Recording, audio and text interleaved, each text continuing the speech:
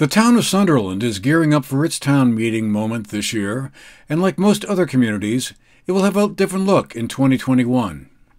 Instead of the regular informational floor meeting the night before the official town meeting day, which this year falls on Tuesday, March 2nd, town officials will host an online information meeting via Zoom.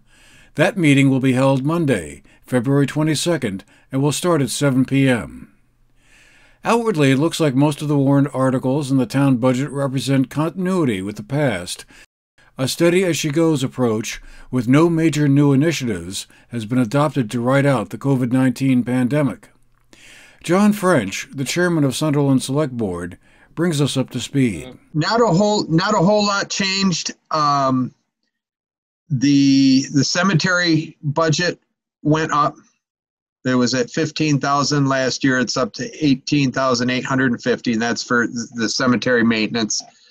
Gets a little more expensive each year for the upkeep. The general fund budget actually went down a little bit, a little over $2,550. That's down, and the highway fund budget went up $15,200. So not a whole lot of change, no big changes. There was most of that change came in payroll, of course, goes up a little bit. Retirement, just a very little bit, and that goes right along with the salaries. And the other area that it went up just to make the biggest part of the difference is we added sublet services went up. Instead of taking some of the things out of special projects funds, for some of the smaller things, we put those into sublet services, like some tree removal, things like that, to make it easier. So that's where the big changes in that came from. Everything else was pretty much the same. And so that means, I guess, the tax rate staying basically about the same at least on the municipal side? Pretty much the same. We actually, the tax rate went down a little bit for the general fund and highway fund. The highway fund really didn't change much at all. The general fund went down a penny on the dollar, and the others went up. Municipal building debt, cemetery fund, and local agreement amount went up just a fraction of a penny.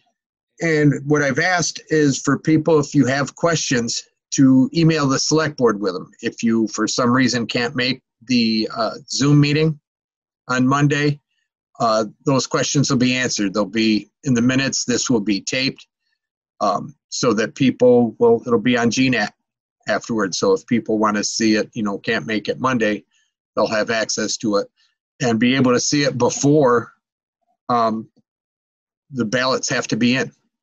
They went out last week.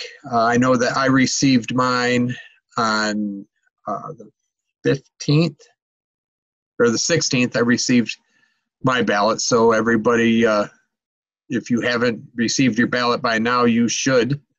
But they need to be in by the close of the polls, which is 7 p.m. on March 2nd, 2021. Again, Sunderland's information meeting will be held Monday, February 22nd at 7 p.m. via Zoom, and login information is available on the town's website at sunderlandvt.org. If you missed the meeting, it will be available for viewing during the week between the information meeting and Tuesday, March 2nd, when the ballots will be tallied.